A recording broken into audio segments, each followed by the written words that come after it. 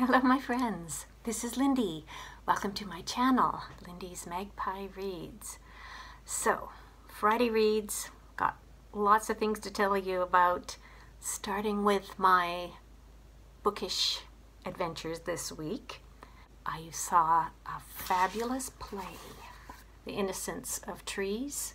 It's written by Eugene Stickland, and it is still on for a few more nights here in Edmonton. So I know I have some subscribers who live in the same city as I do. I highly recommend this. It is about the artist Agnes Martin, who lived with schizophrenia. And the depiction of schizophrenia was so well done. It's a very moving play. I loved it. We also had our monthly literary salon this week, and the theme was breaking bread. So the poem that I chose to contribute is one from this book, The Best of the Best New Zealand Poems, and the poem that I read is by Fiona Farrell, and it's called Our Trip to Takaka. I'm not going to read the poem for you, but if you're not familiar with Fiona Farrell, she's also written fiction as well as poetry, and check her out. Yeah, you won't be sorry. I also attended a Zoom event called Voices, an Indigenous Reading and Learning Circle. I'm going to link the information down below because it's available for anybody to watch, and it is about Indigenous language learning. And I learned that the Calgary Public Library has been instrumental in getting children's picture books created that have the dual languages so that educators can use them. And I got a couple out from my local library just to see what they're like, so I will show them to you. And I'm not going to try and say the Blackfoot words, nor the Nakota Stony words. The language is called Iefka. I lived on the Morley Reserve when I was a kid, several times for several stretches of time, because my dad was doing construction on the reserve. And when I was in grade 6, I was there for 6 months.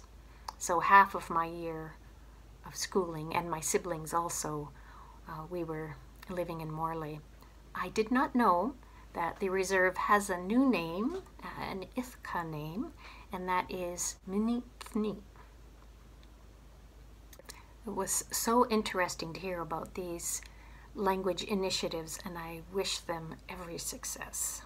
Later today, I am going to a poetry event called Literary Ecologies, Poetry, Conversation, Interventions in the Environmental Emergency. 3 poets, and it's at 4 p.m. this afternoon at Audrey's Books. So I am going to try and get this Friday Reads edited before that. Okay, on to the 6 books that I finished this week. Starting with this work of graphic nonfiction, Feelings, a Story in Seasons by Manjit Thapp. She is a South Asian British illustrator, and I was already familiar with her work because she did the illustrations for Julia Pierpont's The Little Book of Feminist Saints. I talked about that book in a video I did way back in March. And she also did the cover for Vivek Shreya's The Subtweet, a book that I absolutely adore. So her work is really distinctive. She uses rich colors and textures, and this story is about seasonal affective disorder, a mood disorder that is tied to the seasons. And people who have it mostly experience it during the winter months. And that is the case with me. I have seasonal affective disorder. Anyway, one thing I noticed in this book is that almost all of the people that she portrays are women. There's a couple of times where it's a man that we see from behind. Actually, there's only one time that I'm positive that it's a man because he's wearing a suit and he appears to be her boss or her colleague telling her that she needs to smile. When you have a mood disorder, that doesn't help. I really enjoyed this. Gave it 4.5 stars. It was a reminder to myself that this problem that I'm having with sleeping these days is tied to that mood disorder that I have. Today's short story from the Short Story Advent calendar is by Diane Chamberlain. It's called Night Flight. And I just want to read you a taste. What kind of fools are we to go there willingly, night after night after night, believing that sleep will come, believing that sleep will save us, still believing that sleep will indeed knit up the raveled sleeve of care. Remember that the instruments of knitting are needles. Remember your mother knitting yet another pair of mittens, purple this time, to replace the green ones you lost last week. Remember what she always said. Don't you touch those needles. You'll poke your eye out. What kind of fools are we to close our eyes on the darkness and expect it to stay there, right where we left it? Any of you insomniacs might be able to identify. Next up is a picture book, A Map into the World. It is written by a Hmong American writer, Kalia Yang, and the illustrations are by a Korean illustrator, Seo Kim. The reason I picked it up is because one of my subscribers, Curious I don't know Curious Whom's gender or pronouns or anything like that, but they recommended this author's memoir of their father, the song poet, I think is the title. Anyway, that one isn't available at my public library, but I saw that she had written this picture book. I'm so glad that I picked it up, so thank you, Curious. It's got all of these features that make a picture book special. Starting the story right on the end papers. You can see that it is a story cloth, traditional needlework that is unique to Hmong culture. And there's a little author's note at the beginning that explains. The story cloth is called Ba-Ndao, which is also a girl's name, and the girl in this story is called Ba-Ndao. This little girl loves nature. She's an artist. It's a story about the cycle of life. You can see that her mother is pregnant when they first buy this house. It's also a story that goes through the seasons. Leaves change color. She finds the first worm in the spring, and she calls it Annette. And it's also a story about grief. They have 2 elderly neighbors across the street, and in the winter the woman dies, and the next summer Ba-Ndao makes some art for him, and she explains in a whisper, it's a map into the world, just in case you need it. Bob said, I think I might. Lovely story about the importance of community. Next up is a book of poetry by Joelle Taylor. It's called C+nto and Othered Poems. This won the T.S. Eliot Prize in 2021. Joelle Taylor is a butch lesbian who came out in the early 80s. I came out in the late 70s. I have loved many butches in my life. That was one of the reasons why I love this book. Lesbian culture is different in the UK, in London, but there's an author's note at the beginning that explains the lesbian slang and talks about the names of all of the lesbian bars that there used to be. She says in the preface, as a young teenager stepping tentatively out of the closet in the early 1980s, I was subjected to constant state-endorsed abuse. Spat at in school, punched in the back of the head while walking home, attacked on buses, chased from bars, followed home by whistling men, to name a few. I wear the abuse as a suit. There is no part of a butch lesbian that is welcome in this world. It was bad when I was a teenager. It is as bad today. While this book is set in what is now thought of as the golden age of the gay, we have regressed as a community. Our meeting places, clubs, and bars have closed, and we gather in distinct flocks across social media, each flock speaking a different language. And there's more. You can find Joelle Taylor reading excerpts from this online. I will link to her performing the title poem, C+nto, down in the notes below. And next up is an audiobook by Iain Reid, Canadian author, called We Spread. The audiobook is read by Robyn Miles. She is an audiobook narrator that I love to listen to.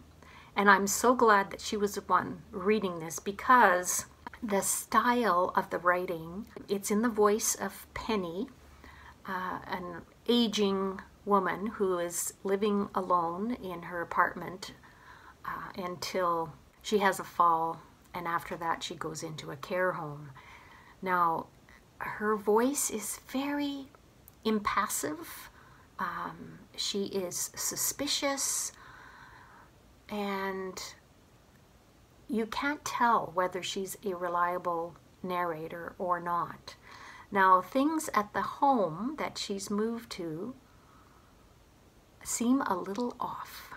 So again, how can we tell whether this is, some kind of psychological horror, or whether it's Penny's own mind that is playing tricks on her? I knew the premise, and when I heard the author read from the book at the Vancouver Writers' Fest, I didn't care for the passage that he read, and I thought, oh, maybe that's just his reading, because then when I looked at the description of the book again, I thought, I am very interested in the way that aging people are treated in society and how they become sort of invisible when they're put into care homes and marginalized, definitely marginalized. So I'm warning you, this story has got a very slow pace. It's not a long book. I think it's about 5 hours in audio, but still, if it wasn't for Robyn Miles, I don't think I would have persevered, although I'm glad that I did. I don't know, 3 stars, 3.5 stars. If you are a person who needs a strong plot, this book is not for you. And next up is another audiobook. Random House Canada presents Rehearsals for Living by Robyn, Maynard, and Leanne Betasamosake Simpson, read for you by the authors. I included this little clip because I wanted you to hear Leanne say her name. Robyn Maynard is a Black Canadian writer and scholar. She wrote Policing Black Lives. Leanne Betasamosake Simpson is a Indigenous Nishnaabeg writer, activist, musician. And starting in 2020, they were writing letters back and forth to each other, which have since been edited and published. So their lives as decolonial activists is in the forefront here, as well as raising their children in the ways of Indigenous resistance. They're comparing the connections between the ways that Black people and Indigenous people have so much in common. They talk about the climate crisis being tethered to its origins in slavery and colonialism. One of the things that Leanne says is, this is called the Anthropocene, but that's an affront. Human has never been a politically neutral category.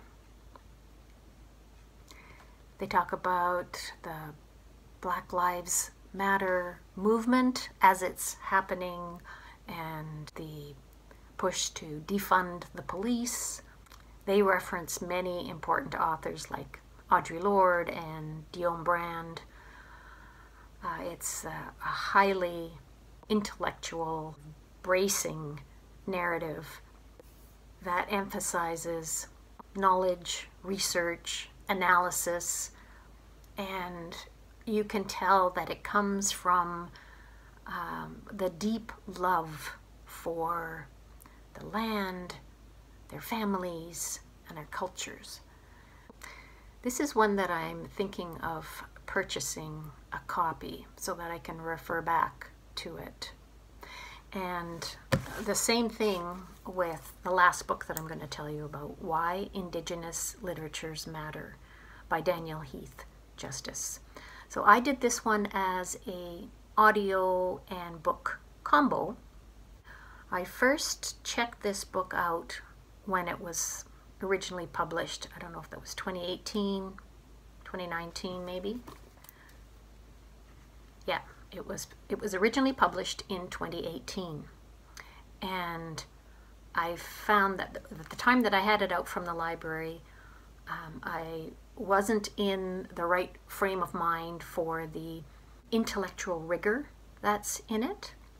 So when I saw that there was an audiobook edition, I jumped on that, and I had to renew it, so I've had it out for about 6 weeks now, because there is so much in it, and so many references to Indigenous authors, including at the back, there's an appendix, a year of hashtag honoring Indigenous writers that Daniel Heath Justice did from January 1st to 31st of December in 2016 on Twitter, every day talking about a different Indigenous writer from around the world. And what a fabulous resource if you're interested in Indigenous writing. Daniel Heath Justice is Cherokee, and he now lives in Canada. He's gay. In his preface, he says, "This is a book about stories and some of the ways they matter. It's about the many kinds of stories Indigenous peoples tell and the stories others tell about us.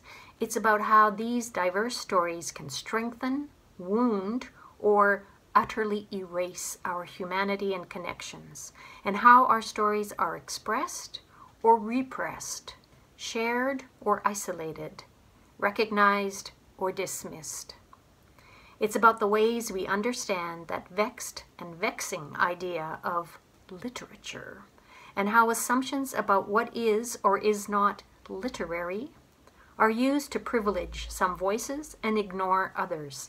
Once I got going in this, I found it so engaging that even the final appendix, which is a bibliographic essay talking about more information about all of the references he has in the book, was so interesting that I continued listening, and you can hear a little bit of it in the final clip that I will show you, where I'm working on a puzzle.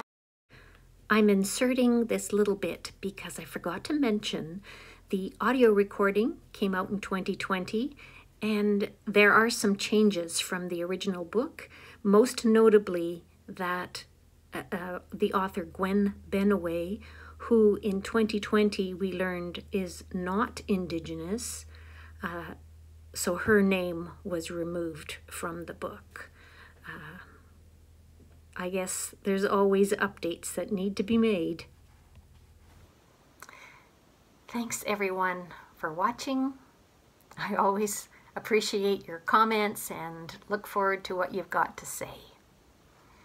Bye for now. His death notice, pages 113 through 14. Simon's observations about Indians, page 102.